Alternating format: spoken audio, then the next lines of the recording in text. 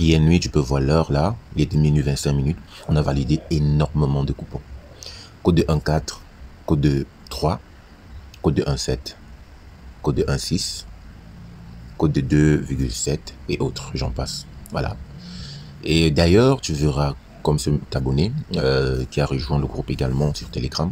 Ce sont des captures qu'il a envoyées. C'est un frérot qui est en Tunisie et énormément d'argent, frère. Énormément d'argent.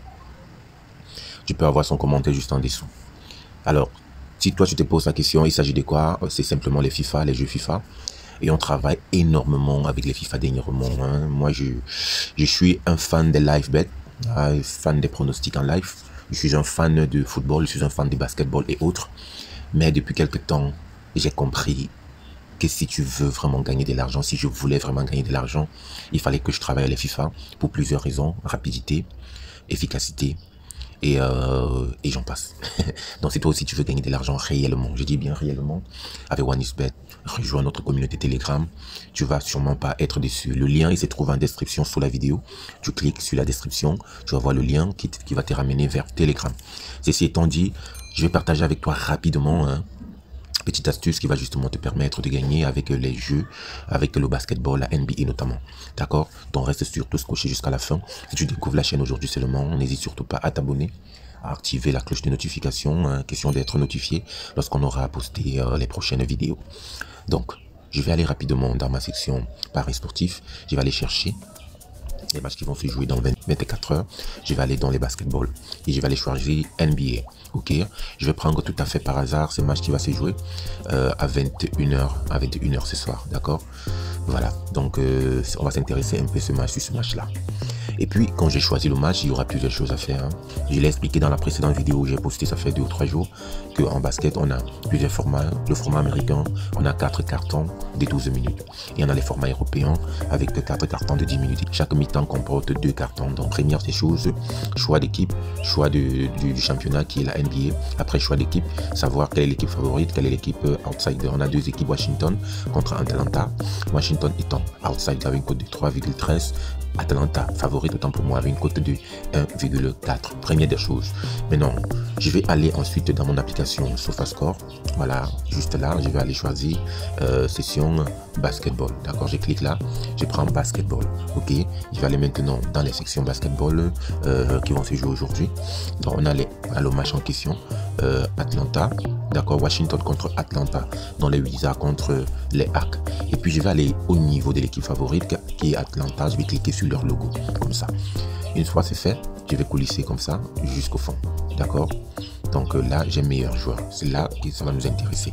Entre temps frérot, n'hésite surtout pas de jouer avec moi avec le meilleur code promo OneXBet qui s'affiche à l'écran depuis le début de la vidéo. Tu auras les bonus, tu n'auras jamais un problème avec tes retraits, tu n'auras jamais de problème avec tes dépôts. Voilà, c'est le meilleur code promo. Tu peux utiliser pour créer ton compte chez OneXBet, chez linebet, chez 888 stars. Voilà, donc c'était juste une parenthèse. Je reviens rapidement à cet élément.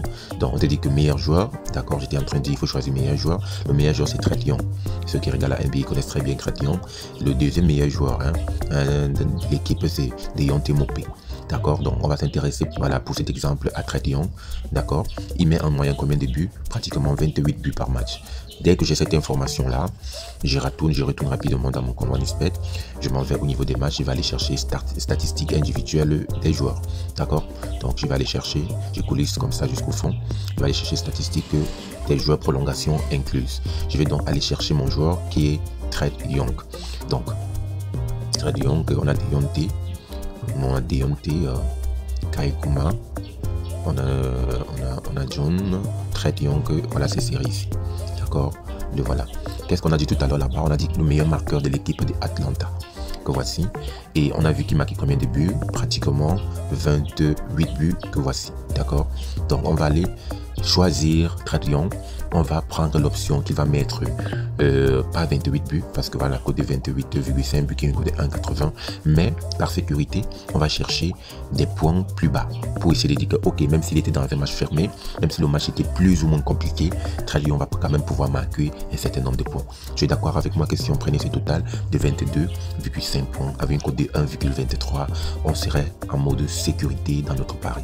D'accord, ce pari là forcément sur en termes de probabilité, on a au moins 80% des chances, 90% des chances de voir que ça puisse marcher. Donc c'est comme ça que tu peux également utiliser les basketballs pour avoir des bonnes cotes et des paris qui marchent tout le temps. Il va de soi que chaque pari comporte des risques parce que par exemple cette option, si je choisis cette option et que Télévisions se blessait, peut-être il était dans un mauvais jour, il ne marque pas de points, je vais être perdant. Mais j'ai l'information qui me rassure du fait que c'est le meilleur marqueur. Il marque en moyenne 27,9 points, donc 28 points par match. Donc c'est un peu ça, frérot. Si je dois me résumer, première des choses, je vais aller sur linebet choisir basket. Après basket, je vais choisir la NBA. Je vais repérer les équipes qui sont favorites et les équipes outsiders. Et je vais maintenant aller dans l'équipe favorite. Je vais aller chercher le meilleur joueur de l'équipe favorite au niveau de mon application SofaScore. Meilleur joueur de l'équipe favorite, c'est Télévisions dans ce cas. Et puis je vais aller voir le nombre de points qu'il marque en moyenne par match, garder ces nombres dans la tête. Ensuite, aller dans mon compte linebet, aller au niveau du match, chercher le joueur en question, prendre le total de points du joueur avec une certaine sécurité des 3 ou 4 points et puis je place mon pari et puis je récolte de l'argent le lendemain. C'était un peu ça l'astuce que je voulais partager avec toi. J'espère que ça va pouvoir t'aider en 2024. Bonne année à toi, bonne année à toute la famille. C'était SKYBET, que Dieu puisse t'accompagner, te baigner durant cette année 2024 qui arrive très rapidement d'ici demain.